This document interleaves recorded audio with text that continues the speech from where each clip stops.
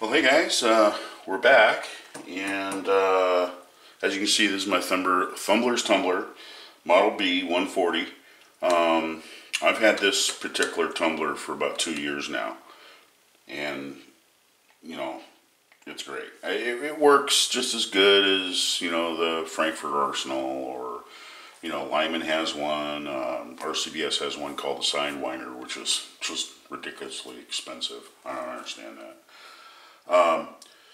But anyway, this unit is great. I've got two of them. I got one that's brand new in the box. I haven't even opened it yet. Anyway, what I've done is I take some lukewarm water. I take my brass. Okay, put the brass in there. Okay, and I add a little bit of Dawn dishwashing soap. Okay, you only want to just go ahead and put a little squirt in there, about like that. Okay, doesn't have to be exact amounts.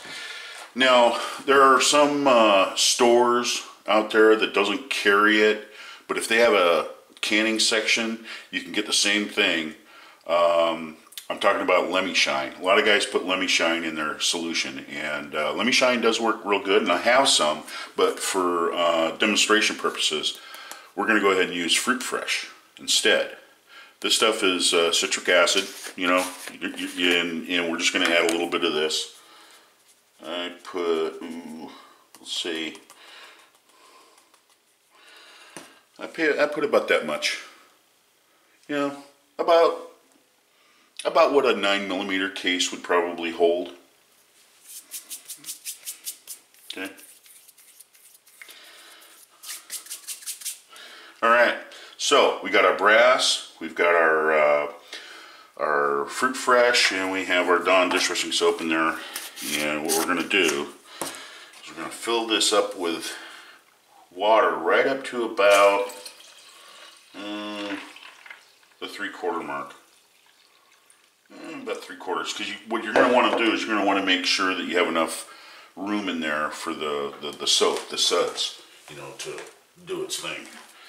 So let's go ahead and put the lid on this bad boy and get to tumbling. I'll tell you what, anybody out there that wants to restore their brass, you know, to like new finish, man, I'll tell you what, this thing really does it. It also takes that whole dusty environment away from us for back in the day when we used to use dry tumbling. Now I still have a Lyman dry tumbler vibratory tumbler. It's out in the garage, and I still use it too. You know, I use it for cleaning, you know, pistol brass and that sort of thing. That, you know, I'm not going to deprime. I'm just going to go ahead and, you know, throw them through my my Dillon press. Yeah, I have to agree with Fortune Cookie on that one. I mean, there's no real need to clean the primer pockets all the time. About every third firing, you know. So what you want to do is you want to make sure that these are taut, okay, not super tight, and you want to line it up like so, okay. And you also want to make sure that these wing nuts are on this side and not this side. Otherwise, what you'll do is you'll start hitting the little arbor right here. And this is they have two models.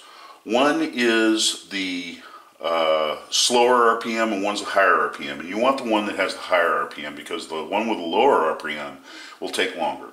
It'll clean your brass just as much as this one will, but it just takes a little longer. So anyway, I'm going to do a little technical readjustment here. I'm going to go ahead and steal the power from this light. Alright, and we're going to plug this thing in.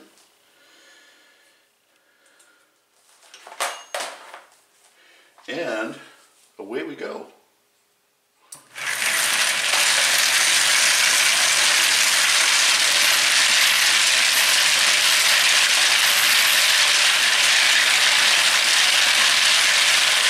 So there you go, guys.